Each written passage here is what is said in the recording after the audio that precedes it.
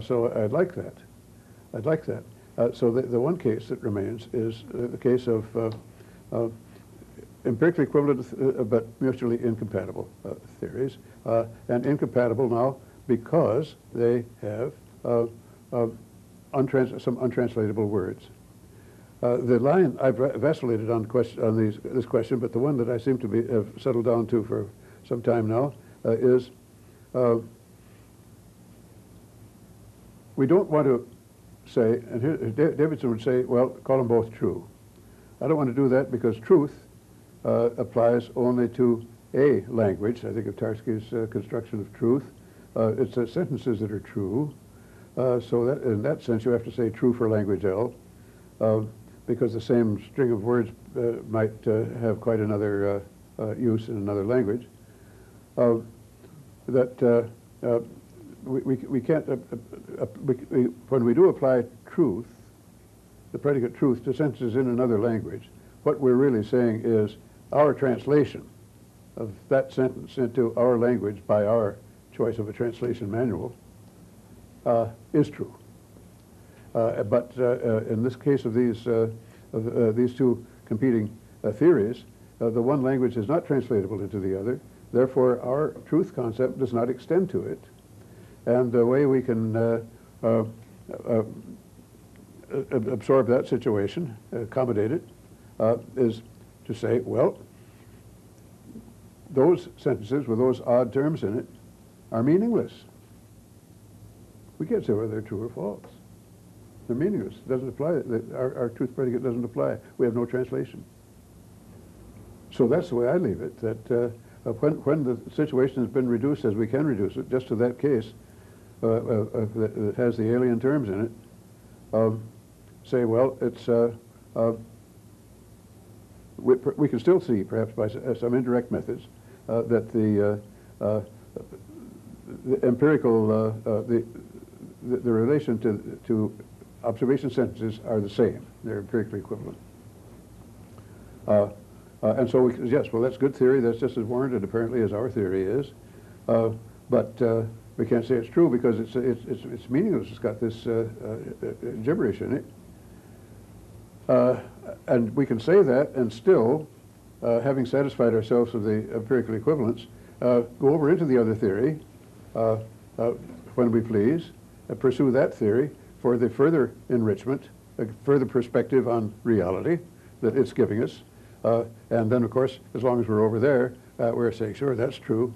This other theory that we just left behind is the one that's meaningless, but it's true for L prime, not true for L. Let me see if I understand your answer.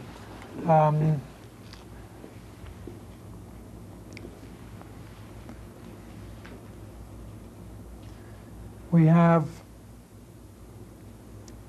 two theory formulations. They're empirically equivalent. They're not intertranslatable. We have removed any syntactic inconsistency by changing terms.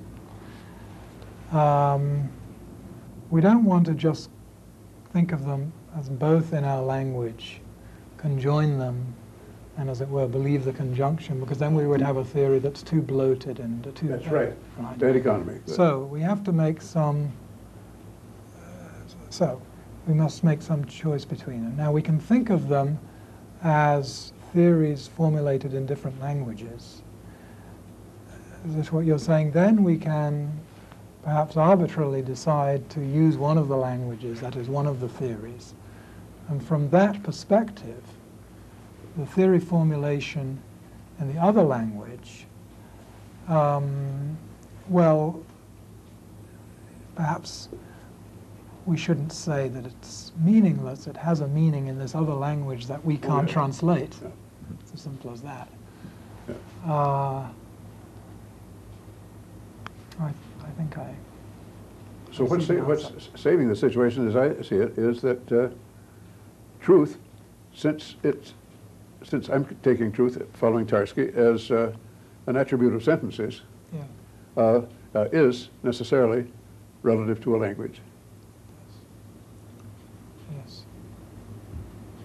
That hasn't persuaded Davidson, but seems to me to stand up. Yes. Let me ask you a final question on underdetermination to take us back to what we were talking about before. Do you think of the skeptical hypotheses, such as the hypothesis that we're dreaming or the hypothesis that we're brains in the vat, as would you assimilate the problem of deciding whether such hypotheses are true rather than the common sense hypothesis to the problem of underdetermination? Are these examples of hypotheses that purport to explain the data, namely the facts of our experience, just as well as the hypothesis, the common sense hypothesis that we're awake and living in a real physical world? I think we'd find a basis for choice in terms of simplicity and economy of theory. One of the main concerns of traditional epistemology has been to solve the problem first posed by David Hume. What reason do we have to make the assumption that the future will resemble the past? And this appears to be a very important assumption that we make. It seems to presuppose a lot of our activity in everyday life as well as in scientific research, and it certainly would be nice, perhaps, and very important to find a justification for making that assumption. But on this issue you've written, and I quote, "The Humean predicament is the human predicament." What do you have in mind here? Yes, I don't think it can be done. A logical justification of the principle of induction is possible. But at the same time, nothing could be more fundamental to science and everyday life than induction. In its most primitive form, it governs animals generally, at least the higher ones, and it's the basis of habit formation. It's our innate standard of similarity, which underlies all our habit formation and expectation, namely expecting that a sensory experience similar by our lights, our similarity standards, to an earlier one will have a sequel similar to the sequel of the earlier one. There's the basic principle, as I think of it, of induction, and it's the basis of expectation. So we wouldn't be getting anywhere, even learning the beginnings of language, or learning how to get around, if we wouldn't have any conditioned responses if it weren't for that. So that's fundamental. And then, from a naturalistic point of view, there is still the question, however, not of justification, except after the fact.